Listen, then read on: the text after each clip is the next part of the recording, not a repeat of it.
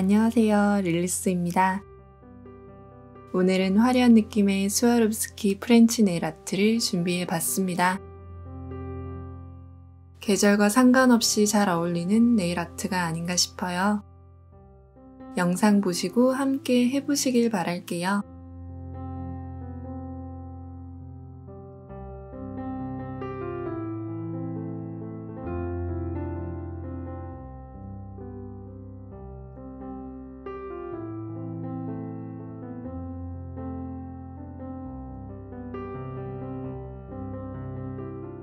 저는 원하는 색감의 컬러젤이 없어서 직접 섞어봤어요. 166번과 172번 컬러젤을 2대1의 비율로 섞어줍니다. 베이스 젤을 바른 손톱을 준비해주세요. 손톱의 절반 높이까지 일자 프렌치로 칠해줄게요.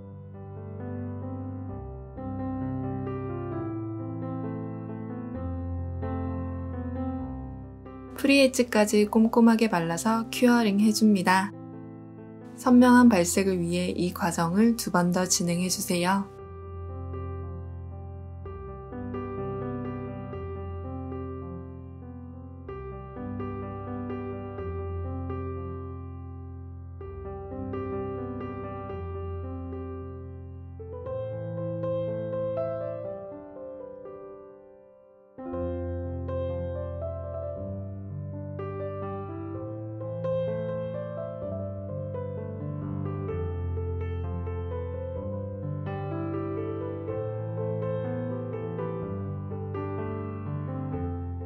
라인 테이프를 프렌치 경계선에 맞춰서 붙여줄게요.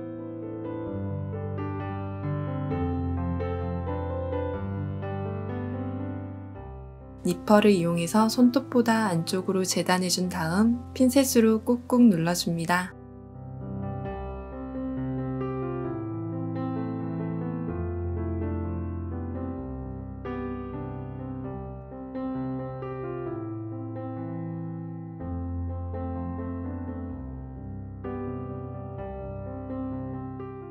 클리어젤을 전체적으로 오버레이해서 큐어링 해줄게요.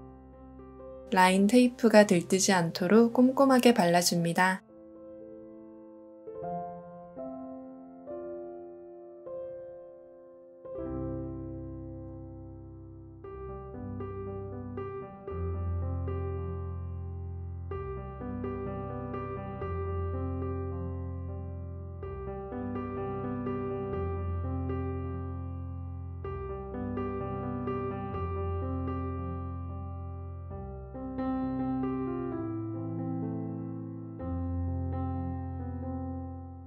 클리어젤에 아까 만든 컬러젤을 살짝 섞어서 시럽젤을 준비해주세요.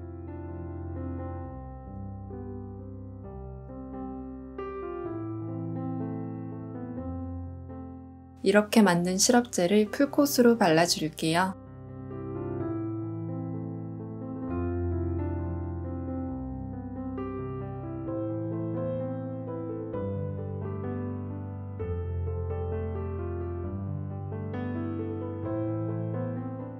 프리엣지까지 바르고 큐어링 해주세요.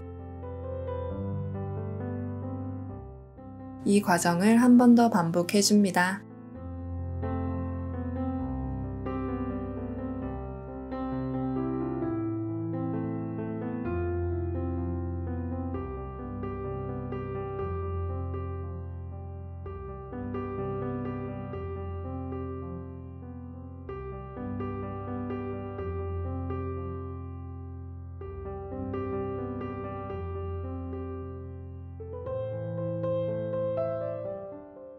체인을 클리어젤에 담갔다가 빼서 손톱 위에 올려줄게요.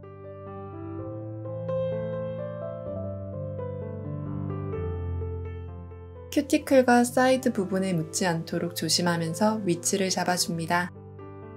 그리고 큐어링 해주세요.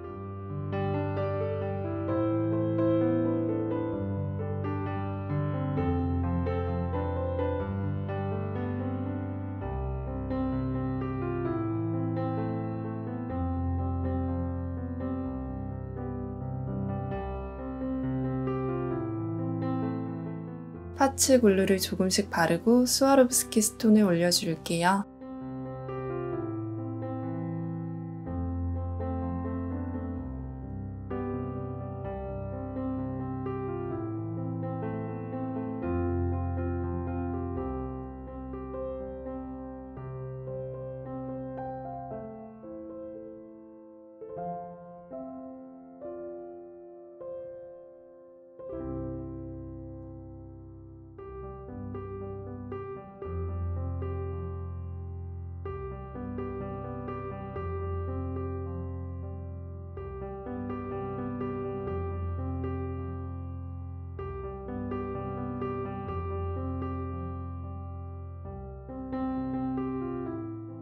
건조가 될 때까지 잠시 기다린 후 빈 공간을 클리어젤로 메꿔주세요.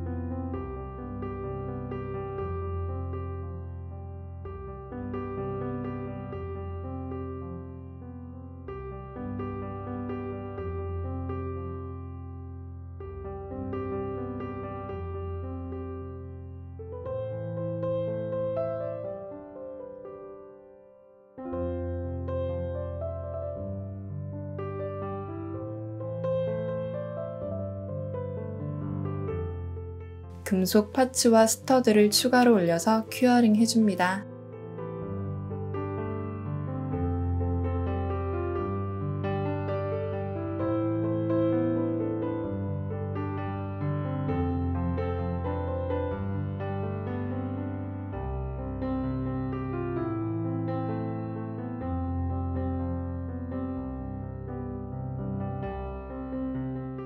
마지막으로 클리어탑 젤을 전체적으로 바르고 큐어링하면 스와로브스키 프렌치 네일은 완성입니다.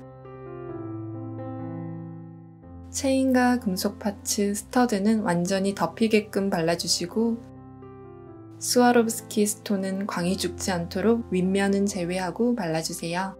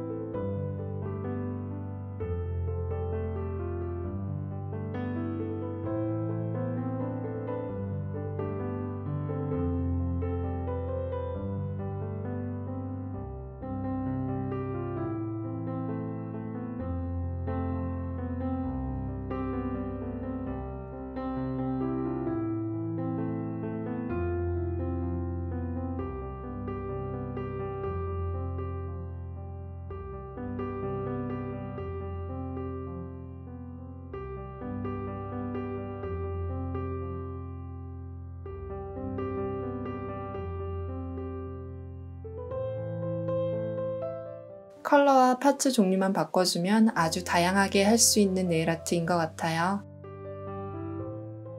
이번 영상이 마음에 드셨다면 좋아요와 구독도 부탁드리고요. 다음에 또 다른 영상으로 만나요.